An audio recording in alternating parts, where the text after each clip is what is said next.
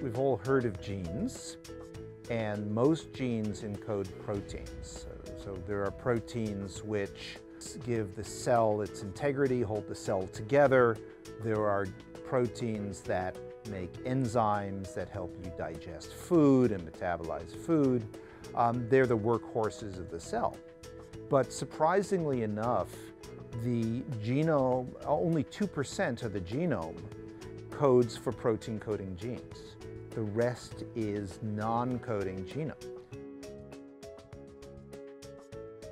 Because most of the function is unknown, it's been colloquially called the dark matter of the genome.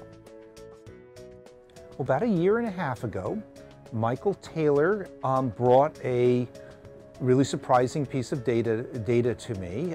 They had completed some whole genome sequencing on a series of childhood brain cancers, and it found a unknown mutation in a large number of them, and it was in a very unexpected place. It was located in the dark matter of the genome. I didn't believe it for a second that this was a real finding. I thought it was an instrumentation error. I thought it was interesting enough to try to either confirm or disprove. And to do this, I went to my graduate student and asked him to look for this mutation in other tumor types. So in the course of an afternoon, his software interrogated nearly 3,000 cancer genomes. And to everyone's surprise, not only did he find the mutation again in the same type of brain cancer that Hiro had found, but we found it in multiple other tumor types. So the gene is called U1, and it's very interesting because it's a very small gene, and it's a gene that's been conserved over the last billion years of evolution. So it's a gene that's the same in you, it's the same in everybody's pets, it's the same in what you had for lunch. So it really hasn't changed much in the last billion years here on planet Earth.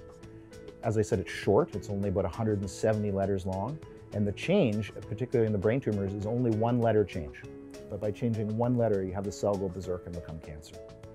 So if you have a brain tumor that has a mutation in U1, because your cell proofreading system is all messed up, you now have a whole bunch of aberrant instructions that code for aberrant proteins. We think that means that if we use the immune system, we might be able to treat these patients. In the very short term, we would use drugs that we already use at SickKids for some other patients, where it just turns up the volume on the immune system. It's like telling the immune system, it's okay, go wild. And we hope when we do that, the T cells and the B cells, particularly the T cells, will start killing tumor. In the long term, though, we'd like to look at the individually mutated proteins and make a vaccine so that after someone has surgery for medulloblastoma, we could give them a vaccine so that it would never ever come back.